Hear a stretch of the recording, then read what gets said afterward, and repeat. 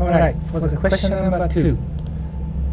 Use bond enthalpy table to predict the energy change for 1 through 3 reactions above.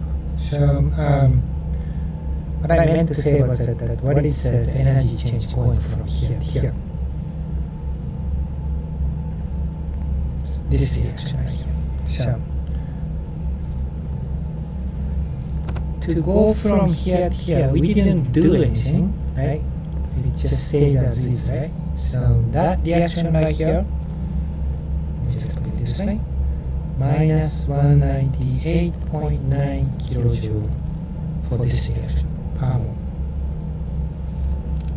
Okay? What about this reaction right here? That reaction, we actually flip the reactant to product, right? And then product becoming reactant. So what should I do with this negative sign here? It becomes positive, right? So for that reaction, 142.3 kilojoule per mole.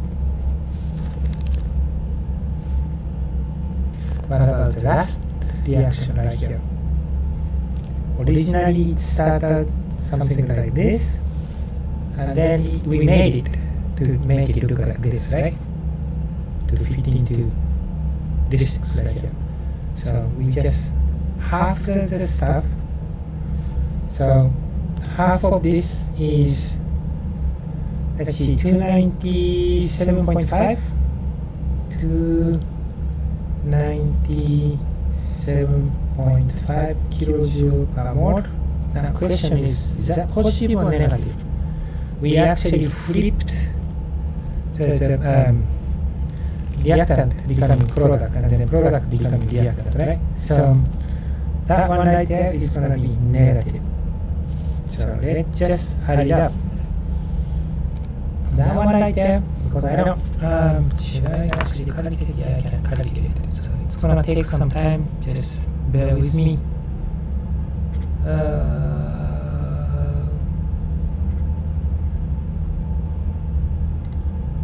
Alright, so the good thing about doing these things with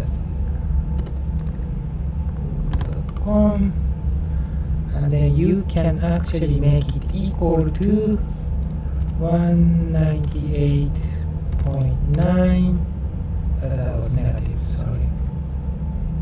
That was negative plus, oops, plus 142.3 minus 297.5.